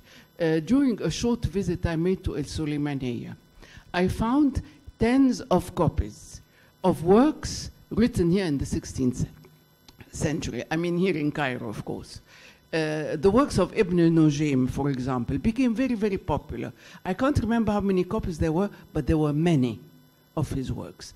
The work of Isharani, very, very, very popular. He was very prolific. At the time I was in the Sulaymaniyah, they were using card catalogs, so I can tell you it was more than one, one drawer with nothing but Sharani. So there are exchanges, but at other levels. I would definitely acknowledge that, and actually I would like to underline that my presentation should not be misunderstood. That I didn't mean to say there were no exchanges. I was looking at the who gets to become the chief judge. The exchanges are much more than we acknowledged so far. I think new studies are actually showing a deeper level of exchange. I came across to some of that in my own work. I work on Qadizadeh, and he actually has a presence. He apparently was, it looks like, in Egypt, and he actually directly studied with Laqani there, and then he comes back to Istanbul and becomes a very major figure. And what he read in Egypt, I think, had a great degree of influence. This is just an example I came upon myself, and many other new scholars focus on this, these exchanges. There's no question about the deep level of exchange. And also, thank you. This just gives me a opportunity to underline the local structures were very much filled by local scholars. Already, he mentioned that. The chief judge who came, as far as I can tell, did not really have a lot of transaction day to day. Even in Hanafi law, there was a local Hanafi judge who actually dealt with most of the daily affairs.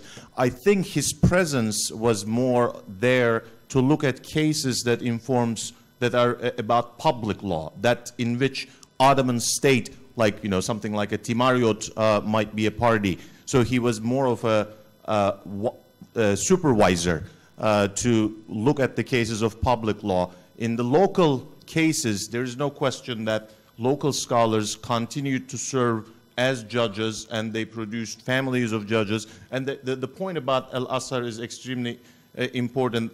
I recently came to look at a study, new study.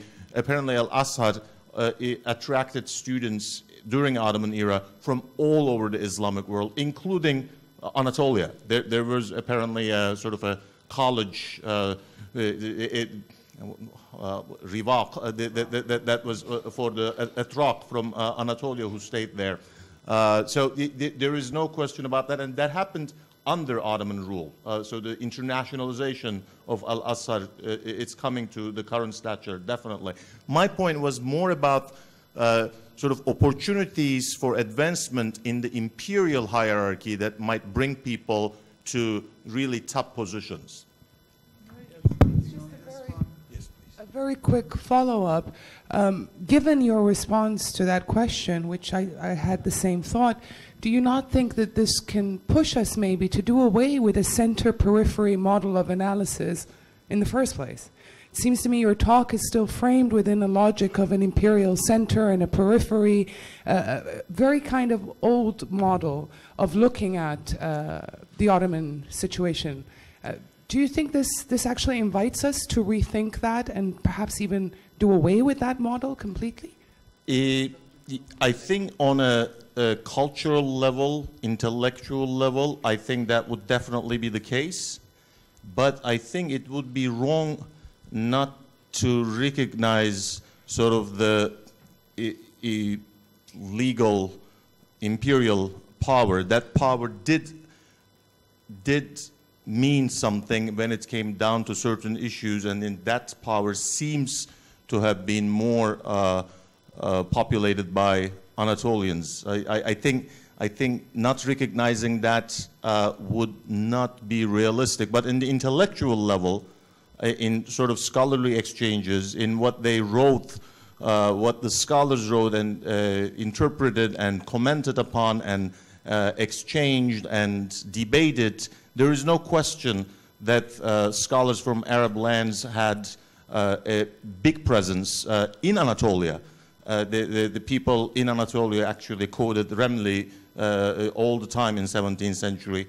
It's just that the issue is somebody like Ar-Ramli could not become get to the center. There was that glass ceiling.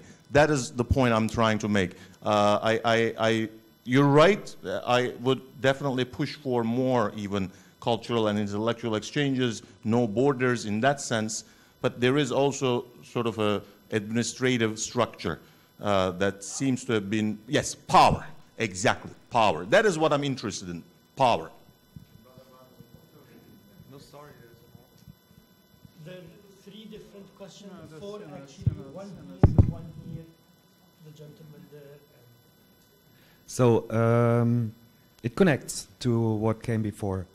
And actually, like, I had a problem with the end of your presentation when you presented this other side of like these scholars who came to the Ottoman Empire and were welcomed, but none of them came as a jurist. And I think that this is an important factor, even though those scholars that we're talking about, they can be, you know, they can be adib, they can be faqih, they can be Sufi, but then like in some of these areas, they are welcomed to join in and maybe even get a following of their own. There is a lot of more cases, especially Maghrebi Sufis who like kind of travel through the Mamluk lands and then arrive in the Ottoman lands. But still, we should distinguish there between the Ottomans. They call out they call out or they make the call in terms of judiciary, and that's what their system is about. And all the other scholarly activities, they are left as they are, I would say. And there you have much more the local traditions, whereas in the judiciary, there is a center. There is I mean, at least if we follow Burak's argument, there is a center with the dynasty and the Sheikh al-Islam at the top. And then from there, it's a trickle-down effect, at least within this state-sponsored part of the Hanafi school. And this has then to move within the specific local context, where I agree with Dalia that it's not that simple that, you know, everything comes from the center, but it comes in with a certain, you know, it's also a certain capital that it brings in, that in the end, like what this judge decides is backed up by the whole bureaucracy, whereas the other decisions just happen on the local level. I would also go back to Madame Furat's talk and ask just two questions. How do you know that those people you're working on are prisoners and not people just, you know, like if I could be the physician of the Sultan, why does that make me a prisoner? Like, I don't argue with you about the caliph, but the other cases I don't see. And then how do you justify calling it colonialist policies so early before the term? Like, and you know, like this kind of presumes also like that there are nation states involved, or at least on one side.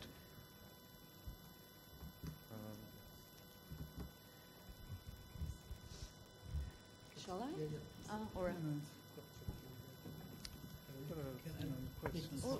okay, however you like. Yeah, Doesn't matter. take this one first.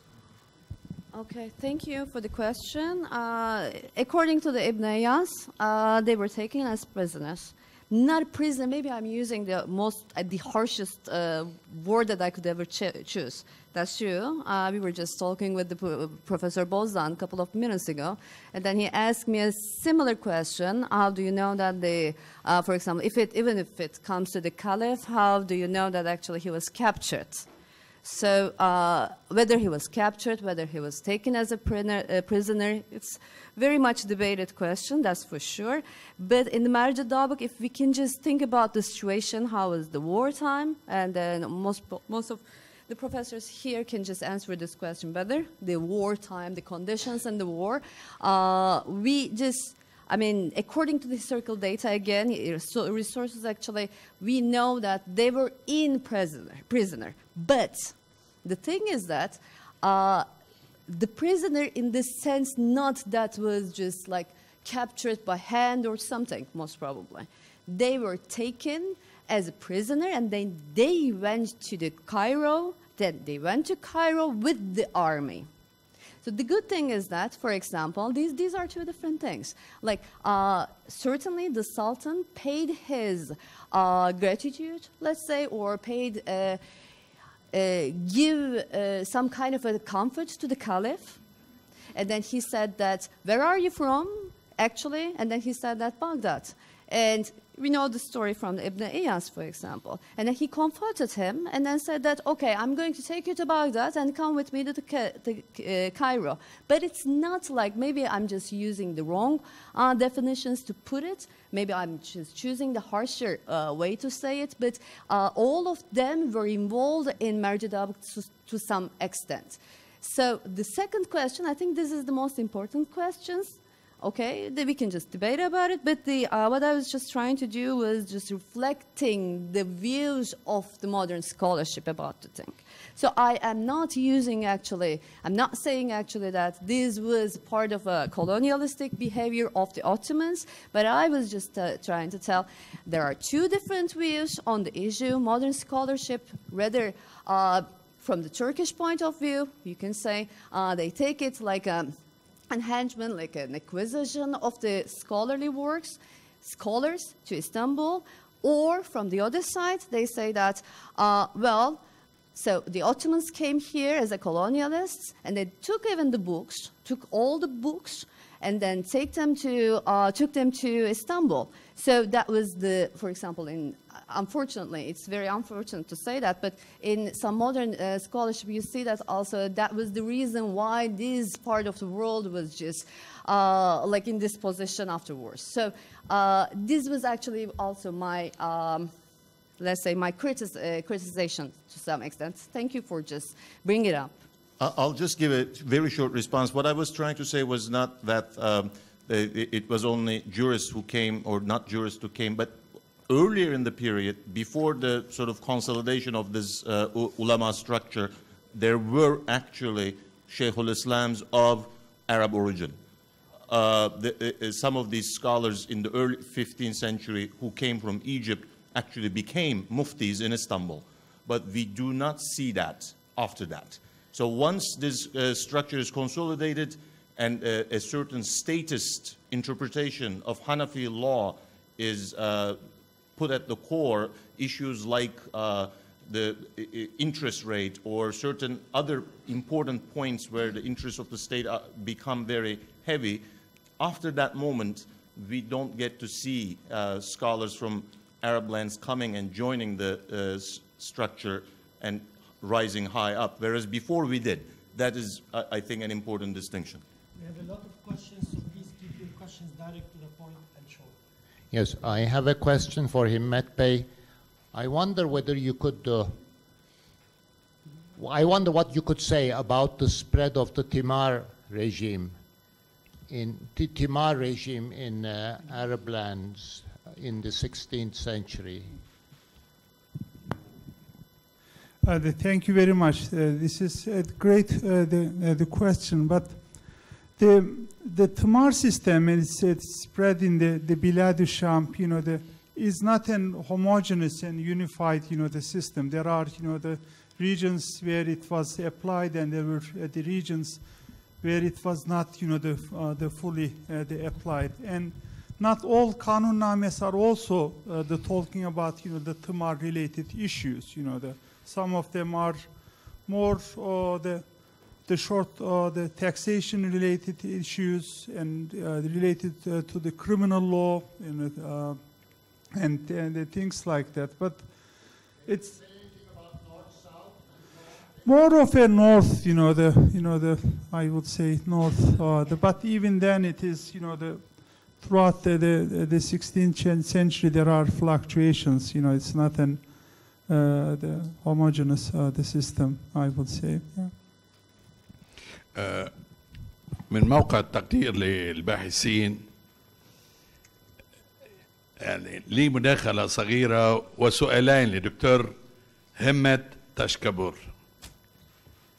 هناك ترجمات كثيرة، يعني منها لدكتور خليل ساحل أوغلو الذي ترجم قوانين النامة آل عثمان.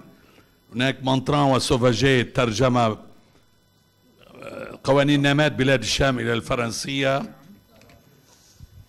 وهناك عمر لطفي بركان نشر كل قوانين نامات. هلا سؤالي نقطتين. بالنسبة لي إلى أي مدى كان هناك تطابق بين القوانين نامات وقوانين المركزية للسلطة؟ لأنه القانون نامة هو توفيق بين التقاليد القائمة في المنطقة والقوانين المركزية. والسؤال الثاني، إلى أي حد كان هناك تطبيق للضرائب خاصة، علما أنه نلاحظ قرارات المهمة دفتري كانت توجه إلى الولايات خاصة في طرابلس تحذر من العودة إلى الضرائب المملوكية كالفراشية والطباخية وغيرها. معنى ذلك أن كان هناك خلل في تطبيق القوانين نامات. وشكرا. شكرا ده أستاذ للأسئلة. يعني بالنسبة للترجمات يعني التي يعني أشرت، يعني أنا خاصة أشير إلى الترجمات إلى اللغة العربية في ذلك الوقت، يعني لا أريد إلى الترجمات المعاصرة يعني ترجمت من طرف الباحثين، يعني أنا خاصة أشير. وبالنسبة النشرات من طرف عمر لطفي باركان وأحمد أككندز، يعني معظمهم نعم يعني نشر، ولكن بدون نشر الديباجة، يعني الديباجة العربية، معظم القوانين الموجودة يعني هذا القسم. كمان أحمد أككندز في نشره يترك هذه القوانين. والمسألة هنا ليس فقط يعني كتابة من الحروف العربية أو نقل من الحروف العربية إلى حروف اللاتينية، ولكن التحليل القانوني والمقايسة والمقارنة بين القوانين الموجودة في المنطقة. يعني هذا ما أقصد يعني من نشرها. بالنسبة للضرائب يعني لطرابلس، يعني أنت ده حق، يعني هذا يعني التزامات ورجوع إلى الضرائب المملوكية. يعني هذا ما ذكرته أيضا، يعني هذا ليس فقط يعني قانون العثماني من الضرب من الأعلى إلى الأسفل، ولكن يعني حركة التقنين يعني بالمحاتزة وبالمكالمة بالقوانين المملوكية في المنطقة. يعني this is the process يعني I am talking about that is very much in conversation with. It is not an abandonment of the fully of the Memluk system, but it is a long-term the process that culminated probably late the 16th century. I want just to suggest to Baki Bey that there was also a natural unwillingness on the part of the Arabs or people of the Arab provinces to actually make it into the judicial system because they were reluctant to travel. And in fact, we know some of those who had traveled into Anatolia or more to Istanbul felt not because of ethnic prejudice or anything, but felt actually very strange. One of them says, شعرت كالثور الأبيض في القطيع الأسود. So there was a feeling, and people who made it actually as, not as judges, but as scholars, as mudarrises, and sometimes at the highest level, preferred to retire back and go back to Damascus or to Aleppo. Abdurrahim al-Abbasi, that Zashan mentioned, is one notable example.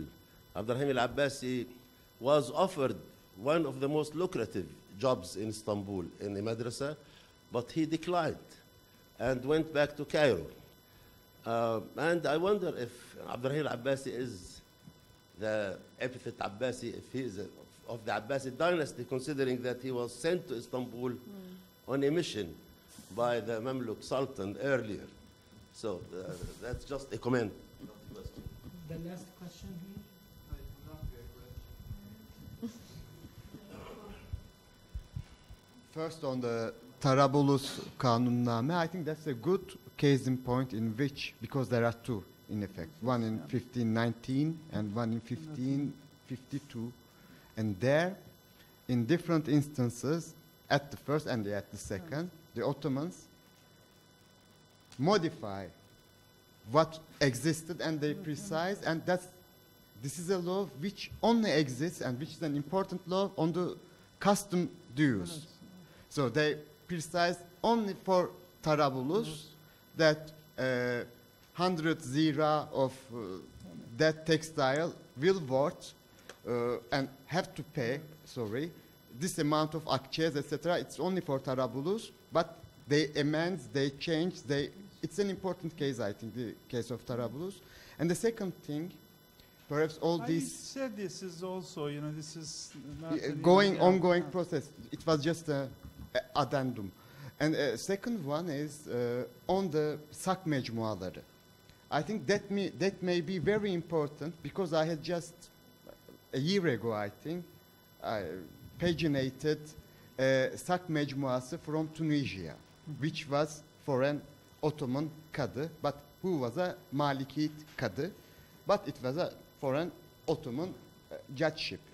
Perhaps we have to, yes, power, authority, center, periphery, these are important, but let's go on the ground and check for the different sak mecmuası, which is the procedure of judgment and decision, and then perhaps we can make another sort of remarks on this peripheralization, Shafi'ite, Malikite, Hanefite, etc. I think this is very significant. If I, respond to your the question, the model, the legal writings, the Sukuk or al-Makhadir was-Sijillat, as it was, called.